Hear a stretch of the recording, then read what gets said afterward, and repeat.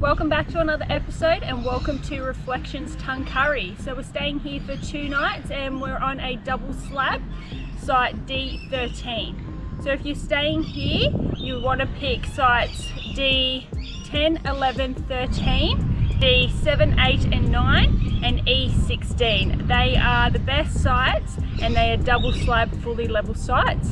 Apart from that, all the sites in this area are half slab and half shade cloth. So there are 2 amenity blocks here in the park. They are male and female separated. There's also a laundry which has a lot of washers and dryers. They are $5 to operate.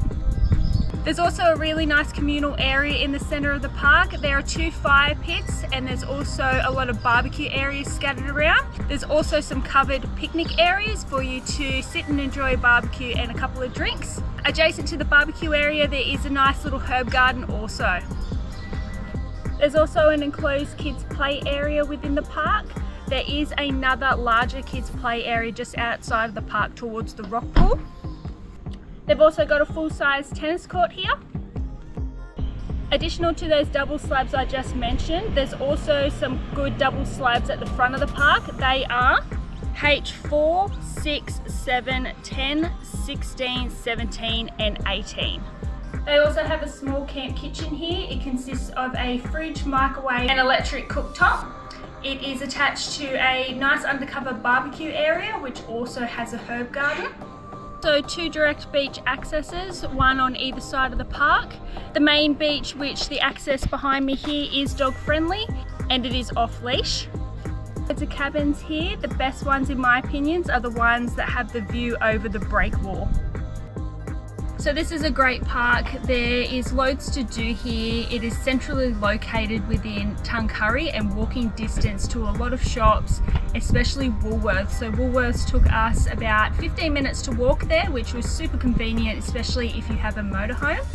It's also centrally located to the beach and there's an awesome swimming area called the Rock Pool. Near the rock pool there is the Rock Pool Cafe. We went there for breakfast this morning. The coffee was good, the food was okay. Nothing to really write home about, but it was nice. Super busy, so I can't imagine what it would be like during school holidays or the summertime. So if you're wanting breakfast there, heading there super early because it does get packed out. So last night we went for dinner in Forster. We caught a taxi and an Uber, which was super convenient, cost about $12 and took about 5 minutes to head into there. We had dinner at the Dragon's Den, which I've been there before and it is amazing and it definitely didn't disappoint last night. We had loads of seafood and some cocktails, so highly recommend if you're into seafood and Asian cuisine, head in there and have some dinner. You won't be disappointed. No, that's good. Try it. No, I'm not going to. Yeah, no, it's good. Eat Nemo. It's not Nemo, mate. It's Nemo's It's kids. not Nemo.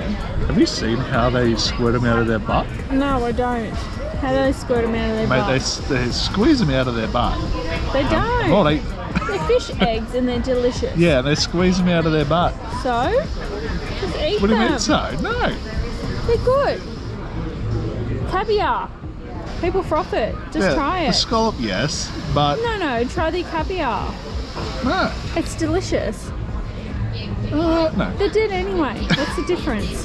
That's Nemo. It's That's even not orange. Nemo. They're not clownfish. It's even orange like Nemo. They're not. So we really enjoyed our stay here. It's definitely an awesome spot to come and holiday at. There's loads to do for the kids and adults. Short walking distance to lots of shops. Awesome swimming options, especially if you bring the dog. It's pet friendly, so highly recommend coming here. Forster and Tuncurry is beautiful.